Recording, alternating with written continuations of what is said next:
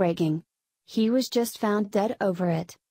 The obvious bias in the crooked Hillary Clinton email investigation, which was shown by the now embattled former FBI Director James Comey, his right-hand man Andrew McCabe, and the now disgraced bureau agent Peter Strzok, who sent over 10K texts to his mistress with messages showing disdain towards candidate Trump while pledging to not let crooked Hillary lose the 2016 election, have all made incalculable damage to the federal law enforcement agency's reputation.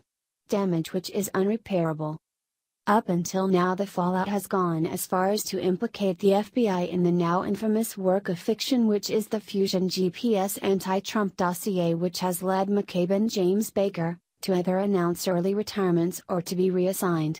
However, now, someone has already been killed over this very controversial move, and there's only one person who had this particularly damning information on Hillary. She thought he was long gone and that she had gotten away with murder, yet again, but her worst nightmare just surfaced. Looks like one of the biggest and most recent sudden death mysteries may have just been solved. Fox News reports. An attorney for the co-founder of opposition research firm Fusion GPS revealed during a closed-door interview this summer with congressional investigators that somebody's already been killed as a result of the publication of the anti-Trump dossier.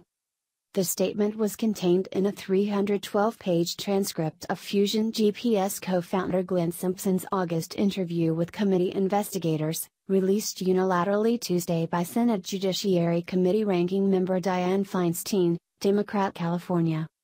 The release itself provoked controversy, with an aide to Senate Judiciary Committee Chairman Chuck Grassley, Republican, Iowa, calling it confounding for Feinstein to drop the transcript in the middle of an ongoing investigation.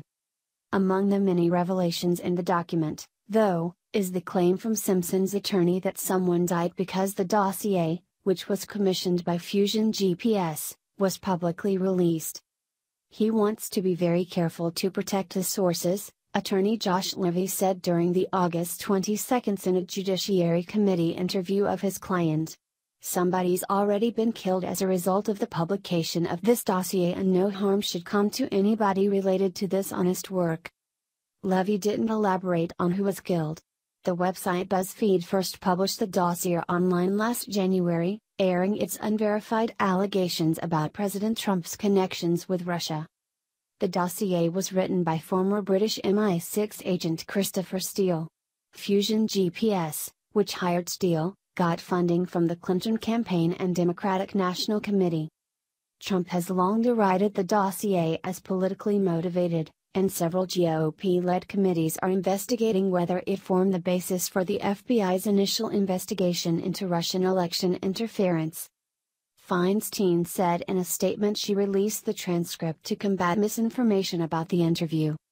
The innuendo and misinformation circulating about the transcript are part of a deeply troubling effort to undermine the investigation into potential collusion and obstruction of justice, Feinstein said in a statement. The only way to set the record straight is to make the transcript public. Although the attorney isn't naming any names of who has already been killed, the only person who is suspected of having info on this particular dossier was Seth Rich.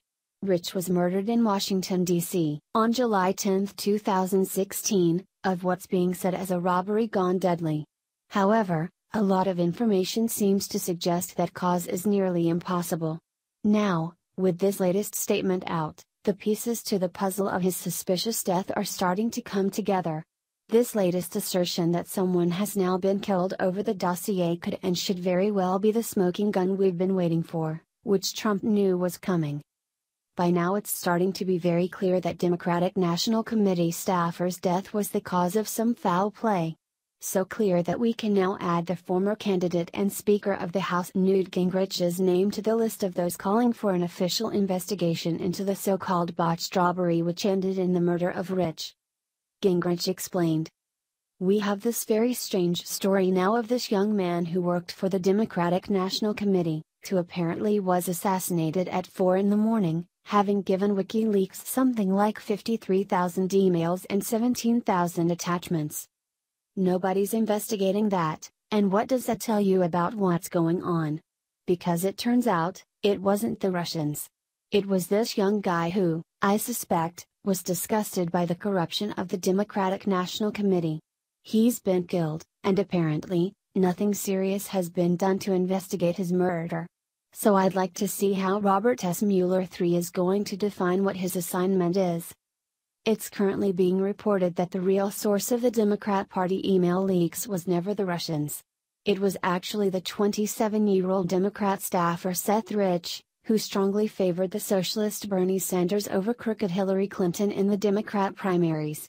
When he learned of the shenanigans and rigging that was taking place against Senator Sanders, he managed to get proof of what the DNC was up to. He then went on to report his findings anonymously to the website WikiLeaks. Julian Assange has practically confirmed this whole narrative. What's even stranger is how the Rich family was calling for an investigation after the official investigation turned up the narrative that it was just a robbery gone wrong. A robbery where no belongings were taken. Not his expensive watch, wallet, or even the phone he was using to talk to his girlfriend at the moment of the robbery. Interestingly enough, they have now changed their tunes and what no investigation nor mention of the mystery behind Seth's death. If I didn't know better, I would start to believe they were threatened or something of the sort.